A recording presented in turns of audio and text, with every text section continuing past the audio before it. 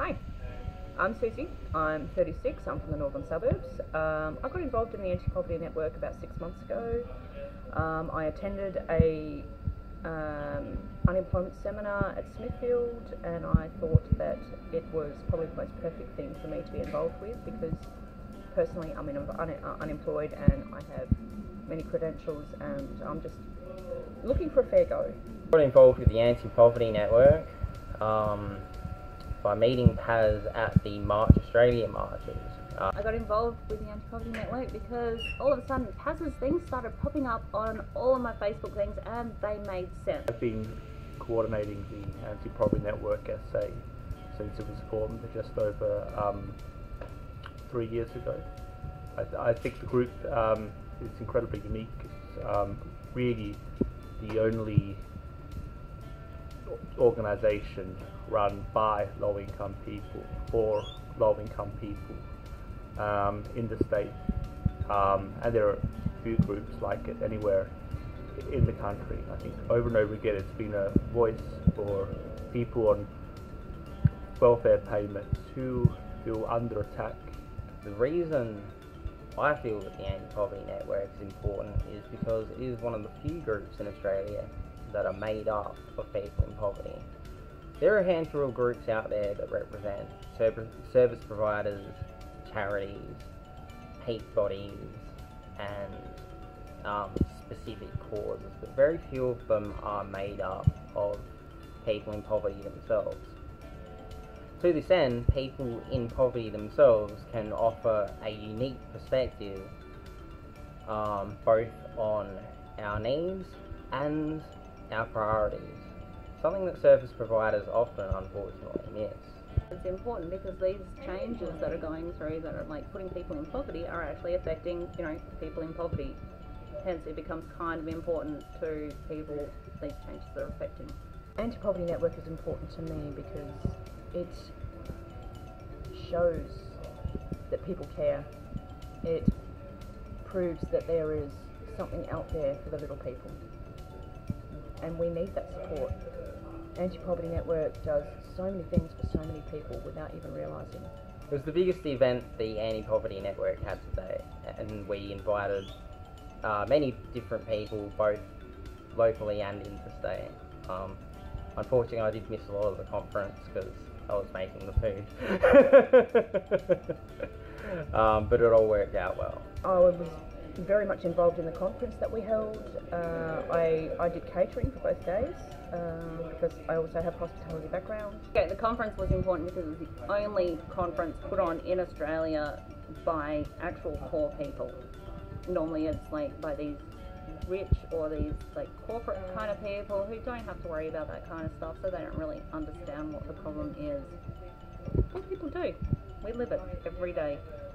Discovered through being involved in the group that they're much stronger, much more resilient, and much more confident, and much more articulate than they realised.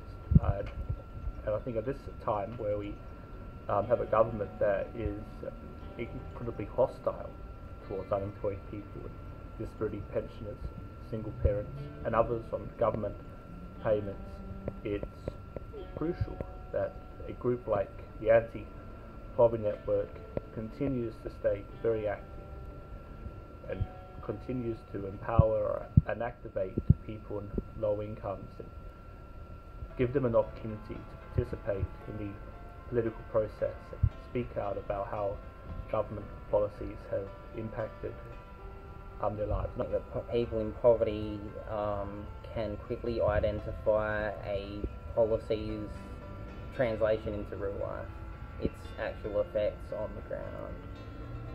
And I think that the Anti-Poverty Network can provide people with a sense of agency, something that other groups don't provide. One thing to rock up to a charity and have them help you in some fashion, or have a group that will advocate on your behalf even, but it's a whole other thing to be able to join and do these things on behalf of yourself. I've known from these 3 years that I've been involved with the group is consistently growing year in, year out. We have a strong branch in the city, very strong, quite exciting branch in the northern suburbs, and growing branch in Port Adelaide. Plans to set up a branch down south where there are significant levels of unemployment and hardship.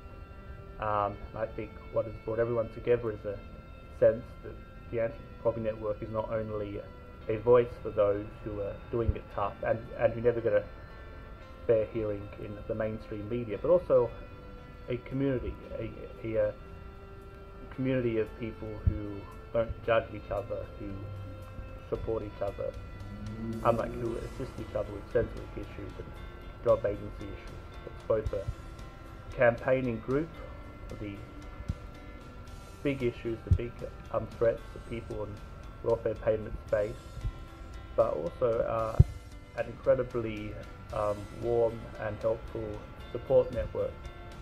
And I think that's why the group deserves some recognition and funding from allies. Anti-Poverty Network is so important to me and to little people like me, because without it we don't have the support that we need. We don't have the backing, we don't have the ability to fight the big companies that are riding us every day.